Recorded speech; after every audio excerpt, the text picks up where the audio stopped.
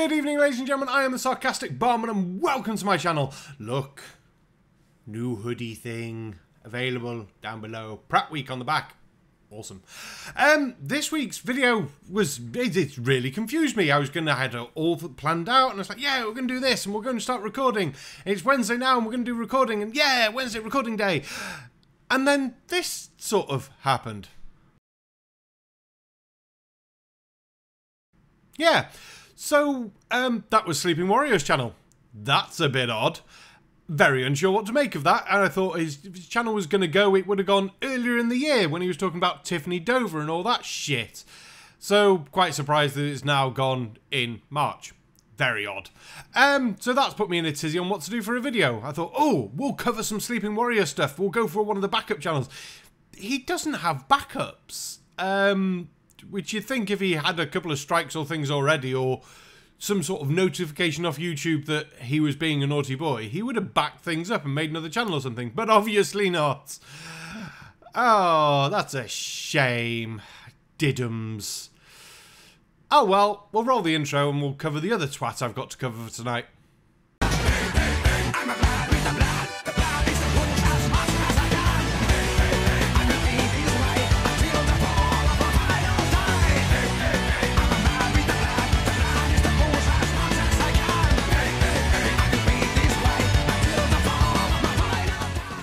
Welcome everybody to Flat Earth Nation. It is a Flat Earth Nation. Don't let them tell you anything else unless they're willing to debate you in a fair and honest way.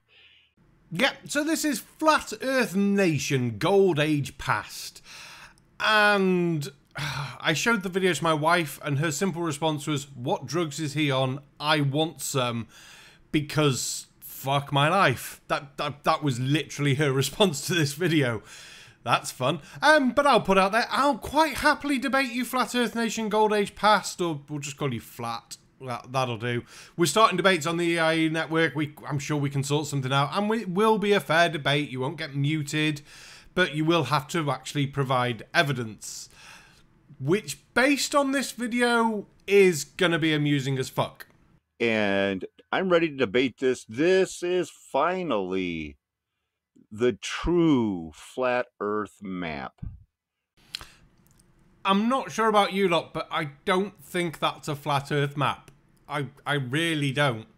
In fact, it may possibly be a rough interpretation of what is now Mexico City, but at the time obviously wasn't Mexico City. Technococalacan.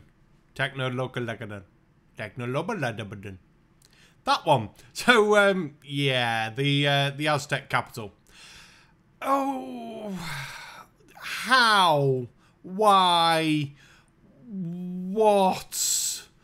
Who? Drugs? Map? What? No. Right here. And all of the floating cities. Angkor Wat probably is too, but I just discovered it with this last night while I was doing this video here. You know, you check out my videos, but I'm going to keep this one about solving the Flat Earth map. Well, surely if you want to solve the Flat Earth map, the first thing you want to do is possibly get a boat. Then start sailing places and measuring the distance you cover when you sail places. Starting with an interpretation of a city from almost 500 years ago is probably not the best place to start with a map. Very exciting. Tenochtitlan in the Gulf of Mexico, and this says 1524 is when they're ascribing this to. Hang on, we know where this came from. Why is your response to it, It's like, no, these are part of the letters that Cortez sent back to the fucking Nuremberg, to the Holy Roman Empire. You do know research is a thing. You can actually go and see these fucking drawings. If you really want it, you go to Mexico City and see the ruins.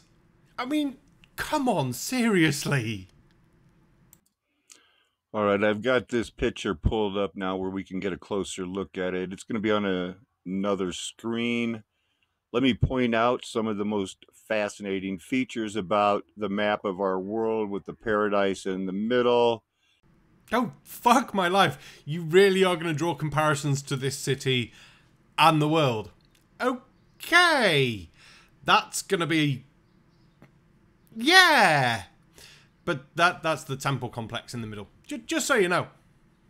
For the rivers flowing out. And, you know, it's got a kind of an irregular coastline. And we're going to pay special attention to where, and this is what I didn't pay special attention to in the video last night, the way these come through and come out here. You mean how the bridges connect the city to the coast? Because the city was built basically on an island in a lake. One of 5 lakes in the area, all interconnected. Learnings. Let's skip a bit and see when he actually focuses on anything that's horrendously more stupid than it already is. This one leads to church-like. This one leads to tower something. All this video is reminding me of at the moment is the Rick and Morty episodes where they do the interdimensional cable. Because all the skits in interdimensional cable are just literally made up on the spot. And then they do the animation. It's like, okay. I'm expecting Anthony Eyes Johnson to come out and go, I'm Anthony Eyes Johnson and I've got sales. Oh, fuck, what has my life become? These two join near this. Something comes up and out right here. Nope, that was the magical aqueduct that helped supply all the drugs to the city. Wait, no, water. Supplied water to the city. The double-headed eagle. What? So in 1524, I don't think the Masons were there yet. Just, if you ever see my reply video, just look at your double-headed eagle again. Just open up another internet window and just search for Charles V, Emperor, Imperial Flag. That's all we're going to say to you, and we'll let you draw the conclusions afterwards. If you really, really want, you could double check who Cortez was sending the letters back to. And then possibly, your brain will explode when you realise the level of stupidity in your sentence just then. Goes up to a city that has waters above and waters below. Good God. It's just mind-numbing. On the plus side, this makes a difference from DeBay's mind-numbingly stupid. We've got different mind-numbingly stupid. That'd be the Hill of the Star. Please look things up. Fuck my life. Let's skip a bit. He said he's going to do other maps. So if I keep having to listen to him talk about this and just fuck it all over, it's going to drive me insane. So is a map on a floating body of water really that strange of a thing? So that's Pietro Visconti's Mappa Mundi, and if you look closely down in the bottom, Anglia, so that'll be England, and Scotland above it, and you've got Ireland to the side of it, which means that's the European sort of area there. Yeah, so 1325, the known sort of world. I'm not sure where you're going with this one, but we'll soon find out.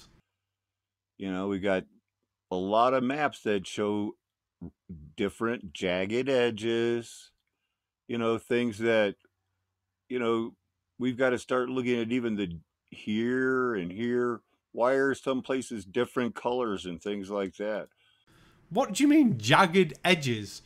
You know the green is the water, don't you? The white is the land and the green is the water. You don't... Oh, God. Please, God, do not tell me you think it's the other way around. And that the green is the land around... Fuck, you do, don't you? Oh, my fucking God. Could it be that along with the map, it's a representation of, you know, where would the eye be? Probably leading out, you know, from here. I'll show you what I think it is. Oh, where's the other one? Here you go. Right, okay, that just happened. I'm quite worried at this point. If you're going to actually show an eyeball... Okay. Skip? Several days later. So, he just completely went off the deep end and was comparing eyeballs and pictures of eyeballs to the Flat Earth map. Yeah, I think we're going to end that video there. A bit of a weird one this week. I think I'll make a second one because I feel let down by this guy. The first 5 minutes was so promising for stupidity, and then it just turned into the fuck, what the hell. So, don't forget to like, share, comment, and subscribe down below. Big thank you to my members and patrons who make all these things possible. And don't forget, go check out, look, Newness. And enjoy the rest of the night here on Lizzie Ribbababoos and pub chat later this evening as well. Thank you very much. Good night.